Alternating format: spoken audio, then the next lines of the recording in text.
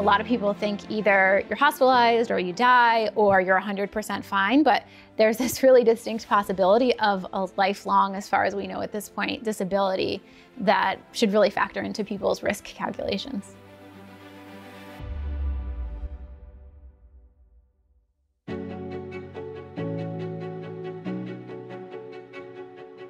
I first got COVID-19 in July of 2020.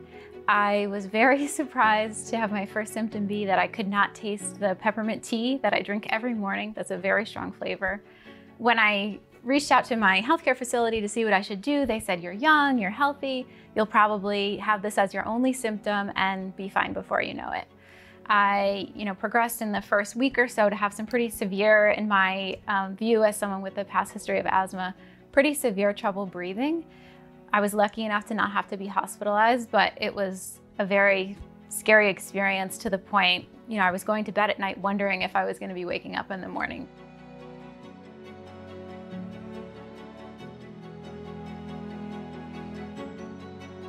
I had very severe shortness of breath in the first week, and then that slowly declined over the first 6 months. I had a really hard time with what a lot of people call brain fog, where you have trouble with critical thinking. It really took 6 months to get to the point where I felt like I had my brain working something close to the way it was before. It's changed and been sort of continuous since then, where my main symptoms are really intense fatigue, which I had all of the time, but it changed after the first 6 months to a different level, and daily headaches, and also some chest pain that seems to be inflammation in different chest joints.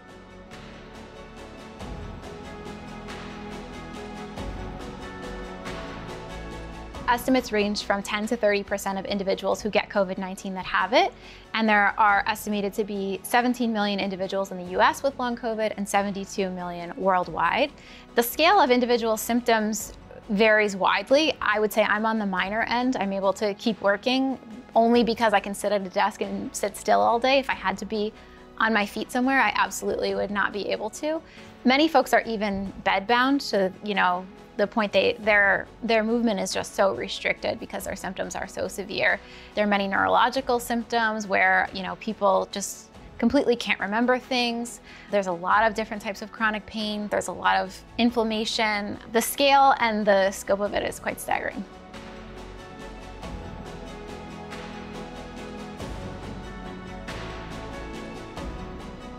It was really sort of jarring as a patient to be going to physicians and having at least the good ones say, "We really don't know how to treat this. We really don't know anything about it. It's brand new." And so from the very beginning, I was wondering how I could contribute to the research space, whether as a participant or, eventually leading some research. So what many individuals in the long COVID community has found is the only thing that helps them is something called pacing.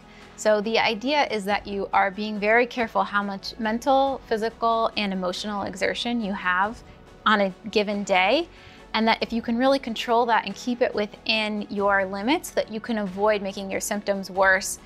Some people get worse right away, but many, they don't feel the effects until a couple days later. So for me, I was finding I wasn't realizing that I was overdoing things until 2 days later when I would have the increase in symptoms.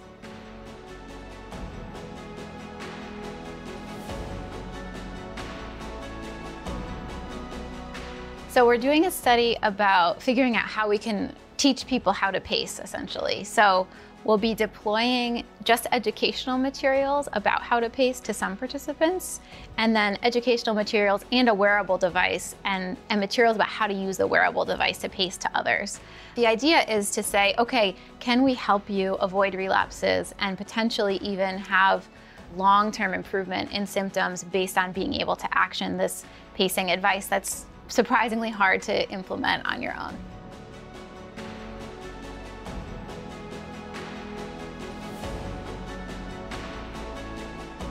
My favorite feature for the wearable device that I have, which is a Garmin, is called Body Battery.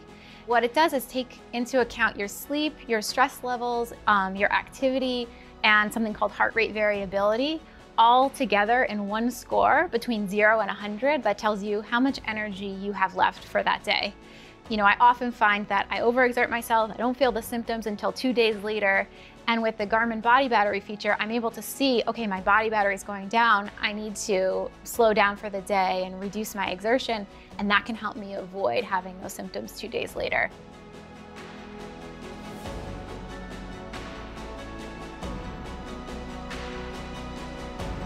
Well, we did the first large-scale digital clinical trial in history.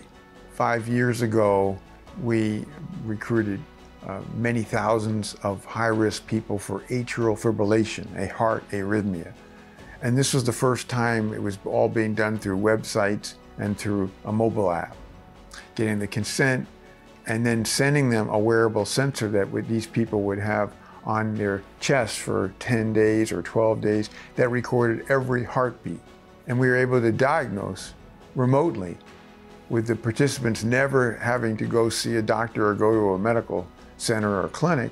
Remotely, we were able to diagnose many people who didn't even know they were having atrial fibrillation, which is a risk factor for stroke. So that was the beginning of a whole new era in medical research for us and for others. And so we've adapted that to things like maternal health, to sleep disorders, to diabetes, to personalized nutrition, and especially in recent times to COVID.